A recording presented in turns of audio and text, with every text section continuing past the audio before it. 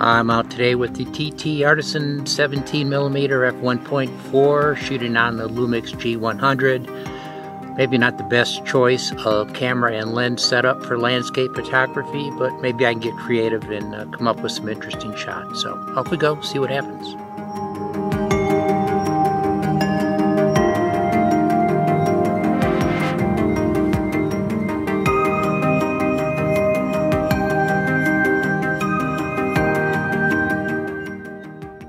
The photos and video results were generally good, but even with the 34mm equivalent focal length, some shots were just too wide for landscape compositions.